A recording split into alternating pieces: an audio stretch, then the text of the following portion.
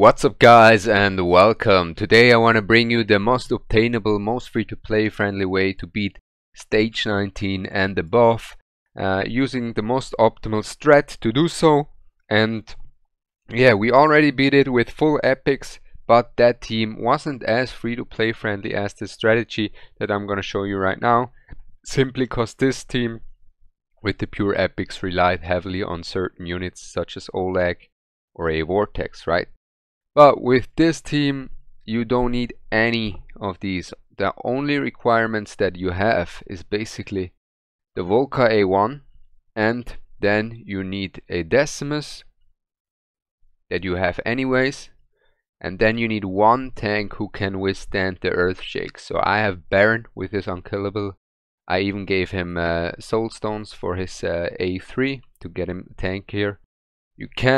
There's multiple options for this slot though. You can exchange Baron for Regulus or a Abomination or a Oleg in stage 19, and there's many options as for this right there. The main thing is only to have two units that can deal with the earth shakes and the Volca, and that's it. That's all you need. Then in terms of tanks, you don't need Oleg. You don't need Isolde. You don't need Vortex as your healer. Everyone's favorite healer, Vortex. You don't need him.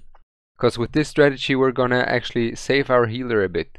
Because while it is for stage 19 still fine, the way most people play it out, for stage 20 and above, your healer will struggle in the third wave, because 4 of these guys will throw rocks at your healer. And your healer will probably die because he can't keep up with the healing, simply because he has to heal defenders, he has to heal himself. It's too much. It's too much for him. And with this strategy, your healer will survive. And the strategy only has one concept basically, and that is you have a single target DPS and for wave 1. You have an AoE DPS for wave 2, and you use both of them for wave 3. This way your tanks will be able to retreat earlier. I will showcase you everything, and which makes the run really easy, honestly.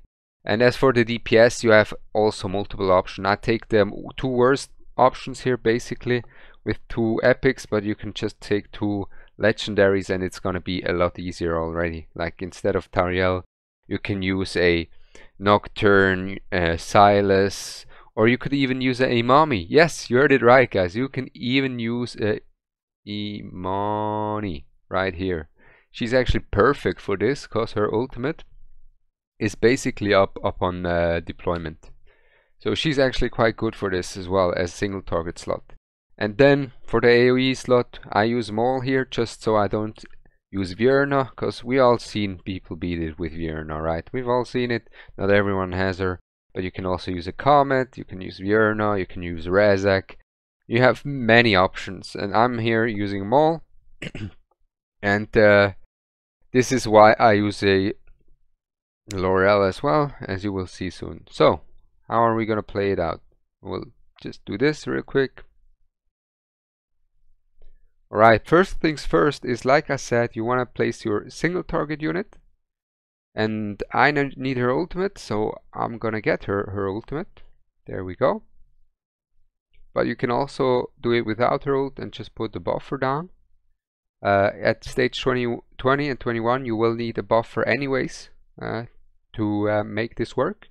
Reason why I use it, Tariel or Idril is her new name I think, and L'Oreal now, is to save cost. It's crucial to save cost. You will see in the third wave, because these guys only cost 11 and 13, so it's a lot cheaper than a mage and a tank together, right? So we saved a lot of cost here already. Then continuation, we all know how it works, right? Yes, Valk, we know how it works. Don't worry. He's gonna roar, and then he's gonna make an earth shake, and we're gonna use Decimus just to block these guys. Place him right when he hits the ground with both of his hands. There we go. Put down our Vortex. Take Decimus out. Put Baron down. Our AoE unit, because our AoE unit has a high cost on his ultimate, we use Laurel. And then here, if you have a Vierna, you won't be able to take out your tank already.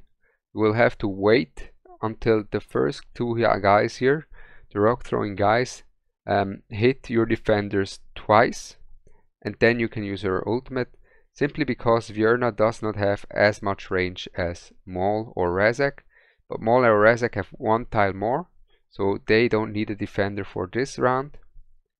And then you just wait wait, sorry for that, until everyone is in range, which is about now.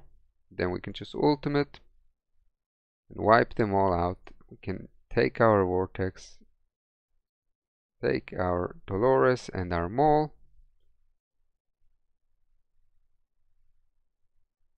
and then he's gonna be mad again. In wave 2 it doesn't matter when you place, cause the Earthshake and the boulders will come in at the same time.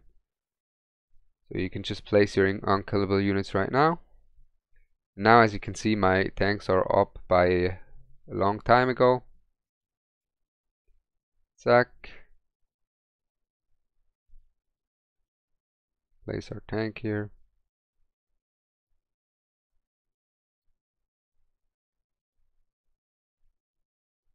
Place our Vortex. And now in this wave, as you will be seeing, it is quite important that we actually save this cost, because it comes down to the last bit of cost, because Maul is so expensive. So we were able to place our Tariel as soon as she's up, because we will need her to make this work, and you will see in a second why. So we take Laurel out. We use this ultimate real quick. This ultimate. And we wait. We wait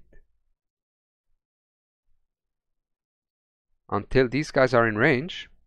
We can't wait any longer, because the rock throwing guys will kill us. And we can take our defenders out. There we go. And now Vortex doesn't have to heal any defenders anymore, which will make him be able to only focus on himself at the last rock throw and make him be able to survive. And you can take your defenders out a bit earlier, simply because you have a single target unit here to get rid of these guys in the end. And this is especially important for the wave later on, if you're going for wave 20 and 21, because then these healers have quite high requirements. But this way you can use attack-based healers as well. You can use attack-based healers as well. You just need to give them some HP and they'll be good to go. So you don't really need Vortex. I tried it with Leia, it worked. I tried it with Lightlock, it worked. And with Leia I even tried it in stage 20. I used her in stage 20.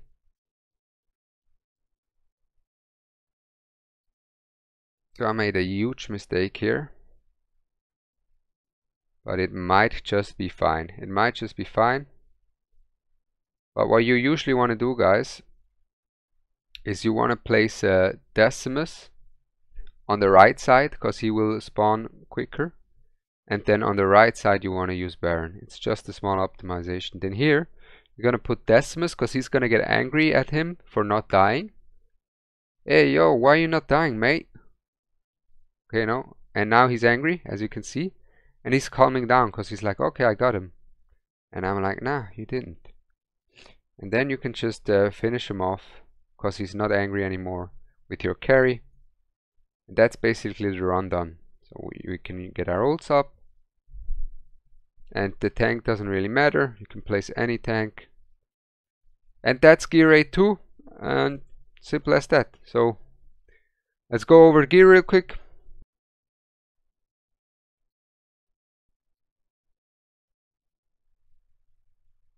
So yeah, I hope you enjoyed it. So have fun clearing stage 19. I'm Ronaldo and I'm out. Peace.